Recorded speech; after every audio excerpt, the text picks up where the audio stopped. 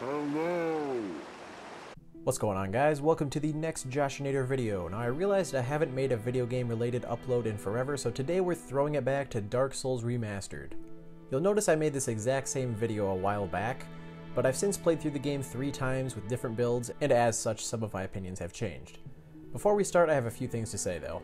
Number 1, much of the footage you will see is of my latest playthrough in which I wielded the Black Knight Halberd for nearly every boss. I know it's OP, I probably would have died twice as much without it, but I've already played through the entire game with only the Drake Sword, so don't mock me. Number 2, people are going to say I copied Democracy, but last I checked he hasn't trademarked the subject matter and I only have about 106 subscribers at the time of making this, so don't worry, I don't think I'm doing his videos any harm. And finally, number 3, this video took a shit ton of work to edit and put together, so I'll probably never do it again. So if you like what you see, I would greatly appreciate it if you dropped a like.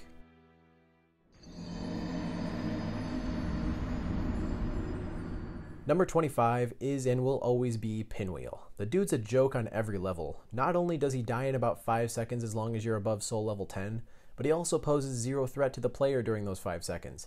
I've seriously only seen Pinwheel land a successful attack once or twice. He spends the rest of the fight simply floating around, occasionally cloning and waiting for you to put him out of his misery. Promptly do so and you'll be rewarded with the Tomb of the Giants. How exciting.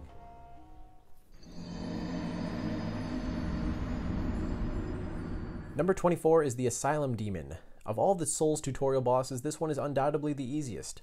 First off, his minuscule health bar rivals even that of Pinwheel. Admittedly, he does do high damage for early game, but most of the attacks are well telegraphed hammer swings and pathetic ass crashing. Standing behind him while he winds up his attacks pretty much guarantees success, so I highly recommend that. Some people like that this one is nice and simple, but for me, the Asylum Demon will always be that lame dude who pops up 3 times in the game.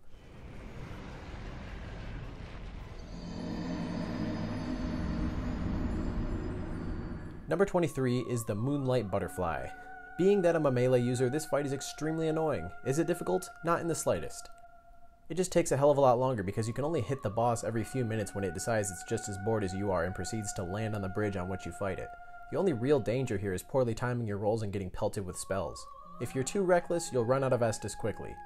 The aesthetics are definitely there for this one, but otherwise this is a boring, easy fight.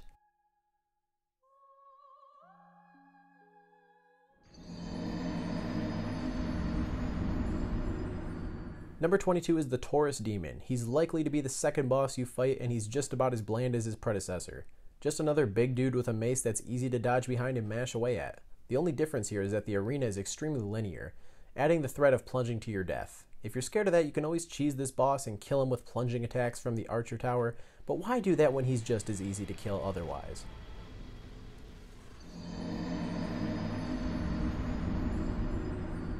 Number 21 is the Iron Golem. With a guy this massive, you'd expect at least mild difficulty, but very few moves by the Golem put you in any real danger unless of course you stand perfectly still. Not only is he slow and inaccurate, but the dude also staggers for a good 5 minutes once you get him to around half health, giving you plenty of time to finish the job. If you walk into this fight with the Black Knight Halberd like I did, you should be embarrassed to die to this gargantuan klutz. The bigger they are, the harder they fall. Moving on.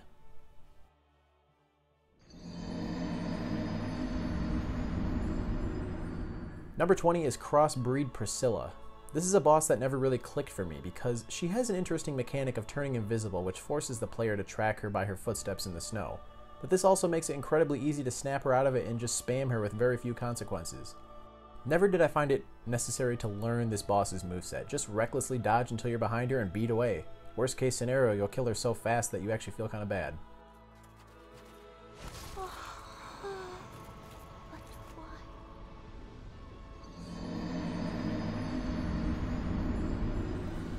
Number 19 is Dark Sun Gwendolyn. This is a gimmick boss in that it's only difficult if you don't understand how the game wants you to play it. The strategy here is quite simple. Hide behind the pillars while Gwen spams you with magic, then sprint to the boss and deal as much damage as you can. This will prompt the boss to teleport further down the seemingly infinite hallway. Just rinse and repeat. Pretty simple boss if you ask me. Just don't get greedy like I did and you shouldn't have any problems.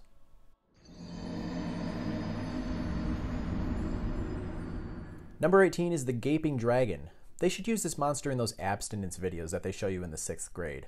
If I saw this thing back then, I would probably avoid anything sexual for the rest of my life.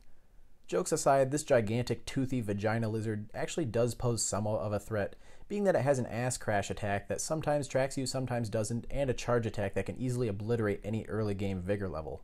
I like to cut the tail ASAP. Once you do this, it can't really hit you there, and you can safely dish out damage from behind.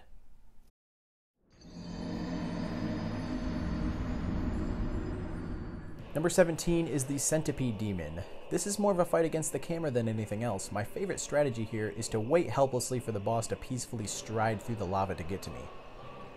If you get really unlucky, the colossal insect will just stand there and smack you with its arms from afar.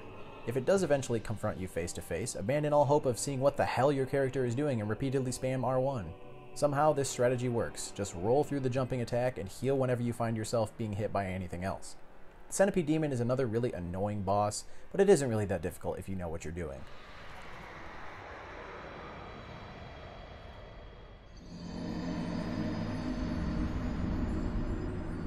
Number 16 is the Stray Demon and Demon Fire Sage. I count these two together because they're practically the same thing, and you know what? They're both basically a reskin of the Asylum Demon with added damage and some annoying AoEs that seem to manifest out of nowhere after they attack. This can easily lead to your death unless you keep your distance. They're still quite manageable though, just pick your openings and watch out for their infamous ass crashing. Still not too difficult. Number 15 is Seath the Scaleless. This boss almost seems impossible until you realize that in order to do any damage to it, you need to shatter this random ass crystal in the corner of the map.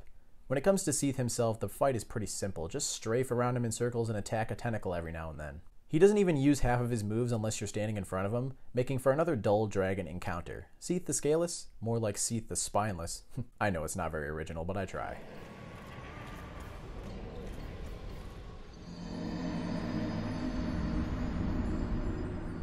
Number 14 is Ceaseless Discharge. I've always wondered what it would feel like if an enormous fire abomination ejaculated on me. Thanks to this boss, I now know, and it's pretty fucking awful. I hate this guy. He spams you with difficult to dodge attacks and gives you a limited window to attack back. Someone needs to give this guy a vasectomy so I can avoid the wrath of his discharge and move on to better things. Oh, wait, we're in the Demon Ruins, aren't we? That doesn't exist. To beat Ceaseless Bitch Charge, I recommend kindling the shit out of the nearest bonfire and just tanking the hits to deal damage back. He's pretty slow moving, so you can usually heal in between his attacks and then deal damage. But still, fuck this boss.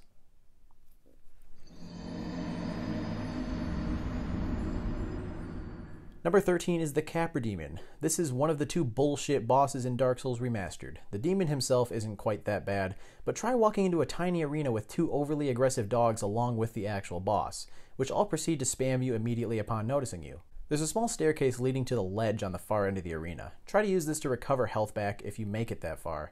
As soon as you kill the dogs, the fight is pretty much a cakewalk, as the Capra Demon's moveset is quite pathetic and he staggers very easily. The difficult part is getting rid of the damn dogs.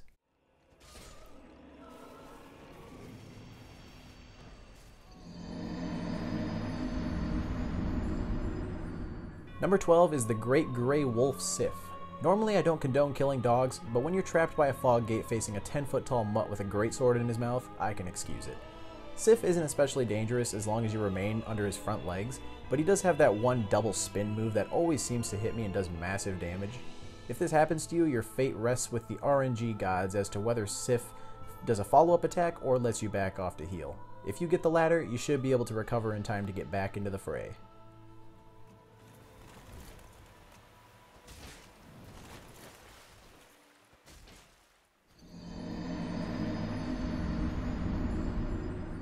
Number 11, Bell Gargoyles. I used to find this boss fairly difficult. Then I tried the Black Knight Halberd. This makes all the difference considering the fight is only challenging if you're battling them both at once. Level your weapon as much as possible and try to take out the first gargoyle as quickly as you can. The last thing you want to be doing is trying to dodge noxious fire breath while trying to take on the axe wielder. But I understand that not everybody gets the Black Knight Halberd on their first drop, and that's why this boss sits in just outside of the top 10.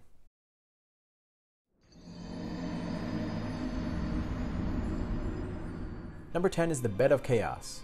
I bet this boss is good friends with the Capra Demon. They make a great duo since they're both comprised completely of flaming bullshit. Oh, but Josh, the boss saves your progress. Get good, scrub. That may be true, but the only reason it saves your progress is because the devs know that you're going to die at least a few times, and they acknowledge their shit game design when it comes to the Bitch of Chaos. There's no real sure way to avoid this thing's enormous swinging arms, so just do what I did and sprint your way to the finish as fast as you can. This boss is broken, I hate it, probably more than any other boss in the entire series.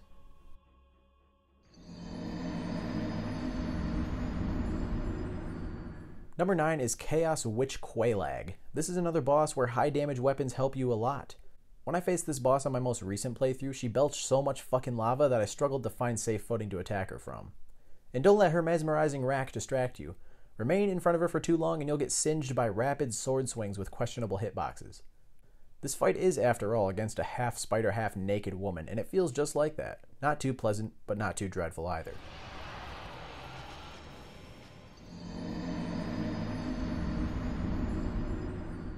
Number 8, Four Kings. This is another DPS test. The fight itself isn't really that difficult unless you're fighting more than one at the same time. You can avoid this by having a high level of vigor and recklessly swinging through most of the king's attacks. You will want to watch out for the grab though. The animation is just long enough to give another king the time to spawn, and it eats a good chunk of your health away. The difficulty of Four Kings also depends heavily on how early you attempt to beat them. I recommend finishing Anor Londo first for the best results.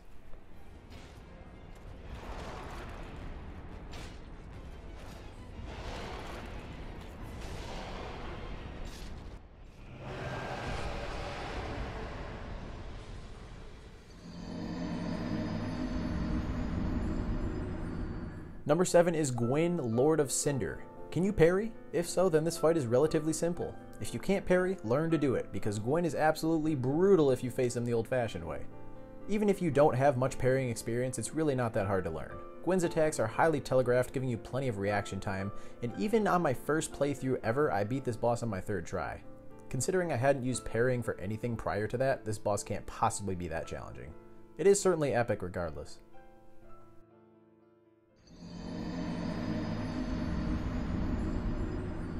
Number 6 is the Sanctuary Guardian. The first DLC boss on the list still clocks into the top 10. This dude reminds me of Teostra from Monster Hunter, but the Sanctuary Guardian uses lightning instead of fire, and tends to prance around the arena like a gazelle in a stampede. I don't find this boss to be too difficult, but it is unpredictable, and greed is punished heavily here. The Guardian is an Estus drainer for sure, and is very fast, but only a mild pain in the ass if you ask me.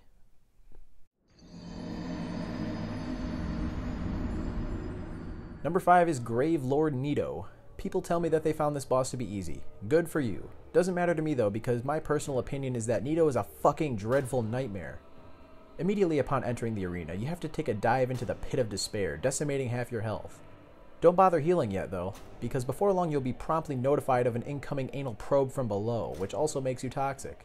The fight only gets better from there as you're raped by an unrelenting swarm of skeletons as you attempt to avoid being staggered into oblivion. Nito's only redeeming factor is his AoE. It temporarily kills the skeletons for you and allows you to get some hits. But besides that, this boss makes me want to uninstall, grab my PS4, and jump out of a 5-story window with it in my hands.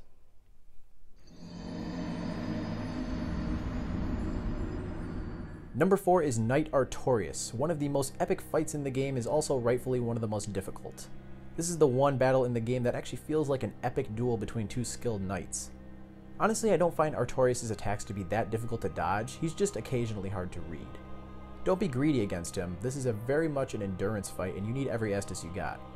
Also, there's a caveat to the fight that I didn't know about during my first playthrough. Artorias backs off to buff himself every few minutes, and I originally thought that was unavoidable. It absolutely is. Run in there and stagger him out of that. The fight becomes a million times harder if he buffs and gets increased attack damage.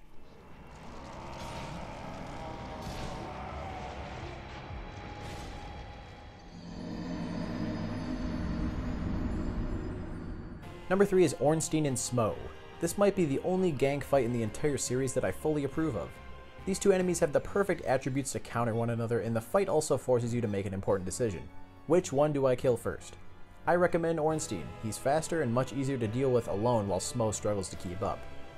I will admit that the fight does still feel heavily RNG dependent. I had one attempt in which Smo would not stop doing that obnoxious charge attack. I hate that fucking move. Anyways, once you kill Ornstein, you basically have to kill a buffed Smo. This is much more manageable with how telegraphed his swings are. Just remember to block or iframe the ass crash AoE because that can leave you open for a finishing blow from the hammer. This is probably the most infamous boss in the entire game, and I still love it, even though it can be a bit frustrating at times.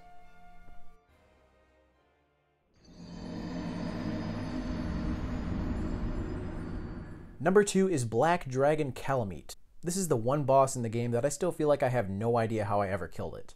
I also don't know how I did it on my first try in my most recent playthrough. Calamite is fast, has a varying move set, and there really isn't a single safe place to stand. You have to know your enemy and know when to time your dodge for every single move. Calamite also has a grab attack that allows the boss to deal double damage to you. If you're hit by this, you may as well jump off a cliff because, yeah, you're as good as dead. On top of all this, Calamite has one of the largest health bars of any boss in the game. I'm still bad at this fight after beating it 3 times, so good luck is about all I can really say.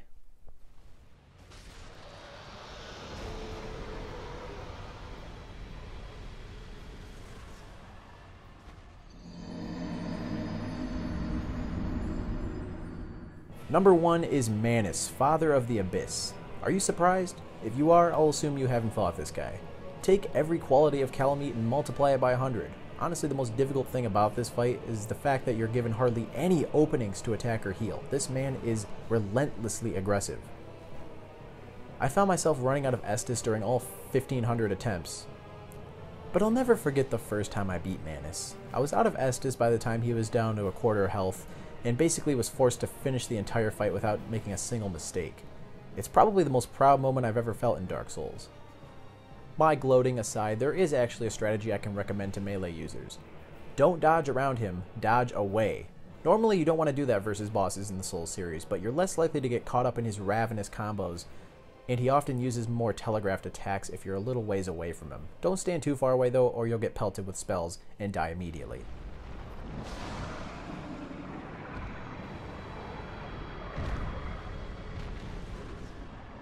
Well guys, that's going to be it for this video. I don't want to talk too much because otherwise it's going to take 20 hours to upload this damn video. But as always, thanks for watching. Be sure to like and subscribe if you want to see more content like this, and I will see you guys in the next video. Happy soul farming and good luck.